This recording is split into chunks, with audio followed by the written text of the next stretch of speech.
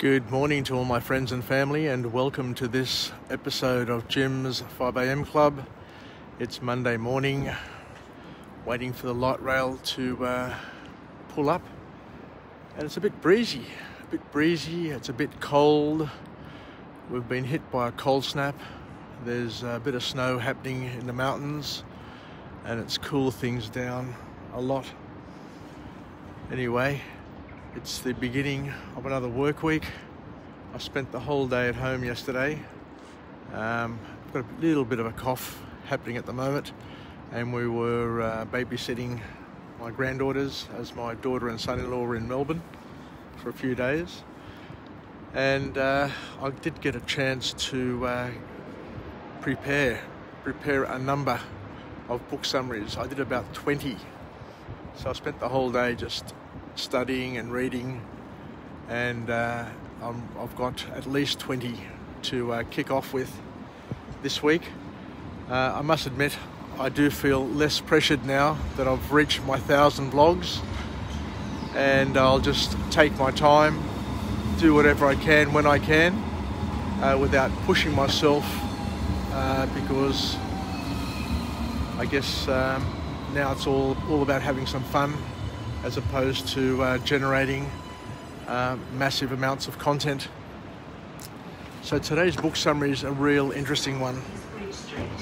Today's book summary is entitled A Universe from Nothing by an author named Lawrence M Krauss.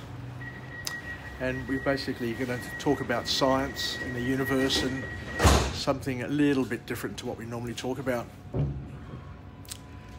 And the author here kicks off the book with an interesting sort of quote, where he says, the amazing thing is that every atom in your body came from a star that exploded, and the atoms in your left hand probably came from a star different to the to the atoms which are in your right. So this is a little bit different. So this is more about a scientific look at the creation of the universe and man. And I guess if you're that way inclined, you can probably find some parallels with the scriptural versions.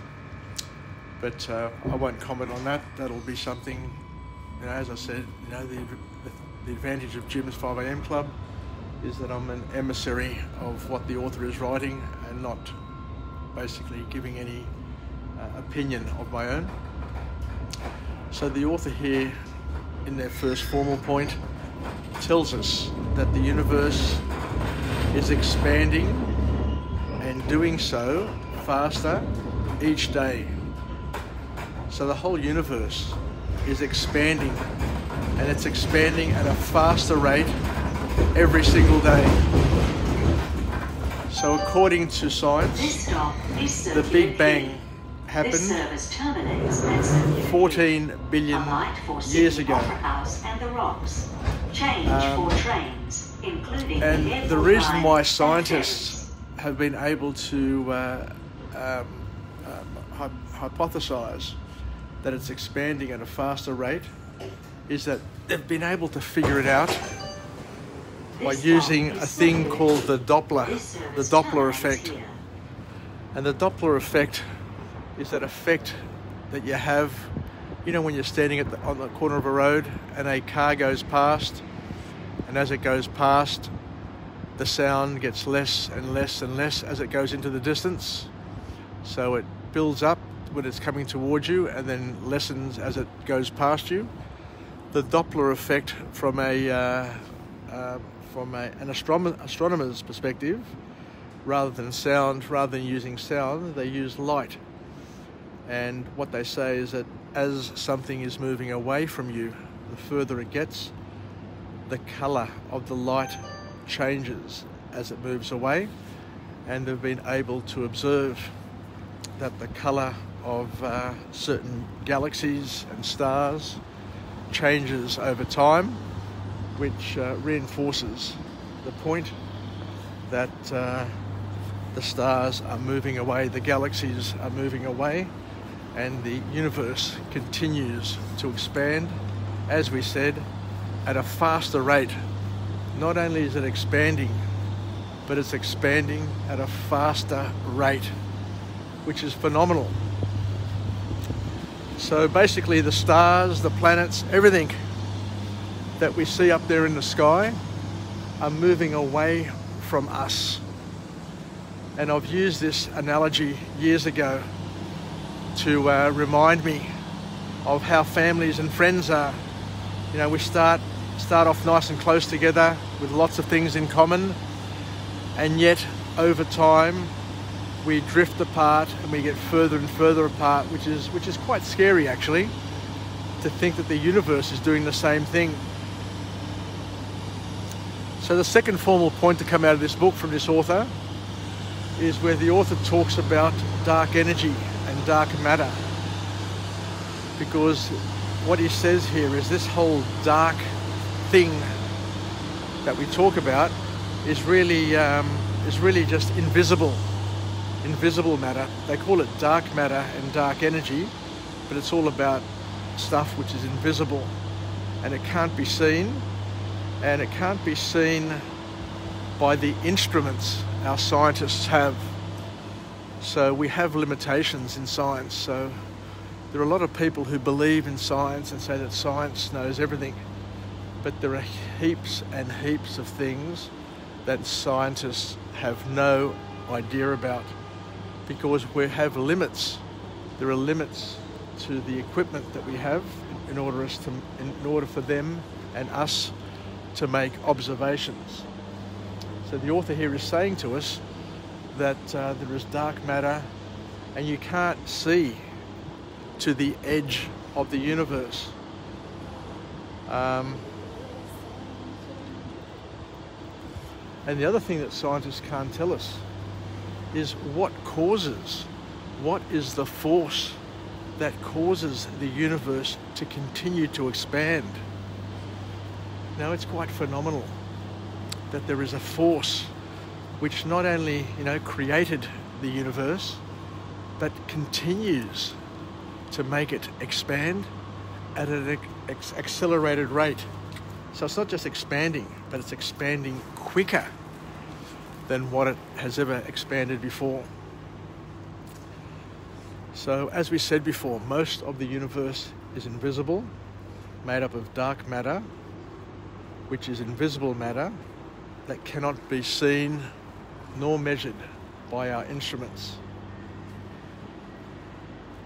The author then goes on to say that although we can currently see our neighboring galaxies, eventually our expanding universe will make this impossible.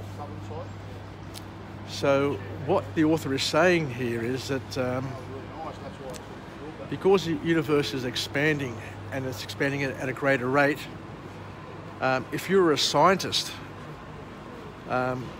looking at the universe from Earth in, say, 1,000 years' time, you may not even be able to see certain things.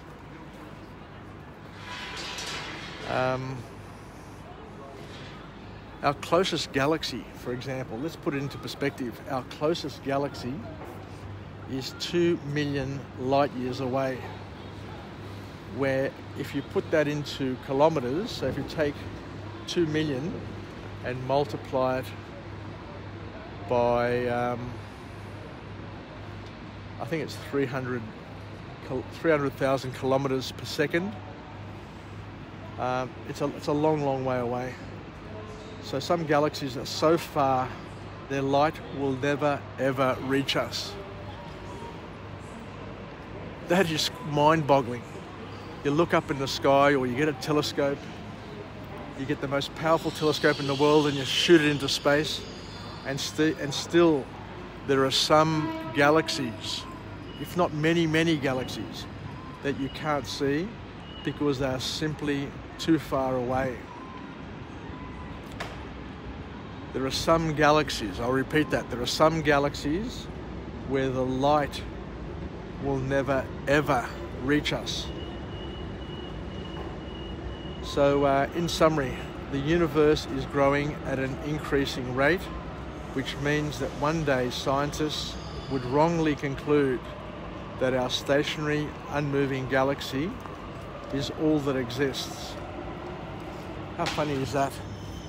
I remember at one Easter, Resurrection Easter sermon, Father Demetrios from Parramatta was saying that surely people don't think that the creation of Earth, the creation of the universe, and all the wonderment of creation couldn't be the product of one big, monumental fluke. Because as we know, there are so many things that have to happen. There are so many things that need to be aligned, that to think that it's all part of just one massive fluke of nature would be quite adventurous and folly. How you going, Brady? So let's finish off with a positive affirmation. I'm alive, I'm well, I feel absolutely great. Thank you for joining me today. I won't give a big conclusion to this vlog because I want to try and keep them under 10 minutes. I've been told by my daughter that I am talking for far too long. So thank you very much for joining me on this episode of Jim's 5am Club, where we talked about science, and we talked about the limitations of science. Science can teach us a lot of things, can tell us a lot of things, but there's also a lot of things that it has absolutely no idea about and will never ever be able to answer. So yassas, take care, and we'll chat again from Jim's 5am Club on this Monday morning. If you like ya, and bye for now.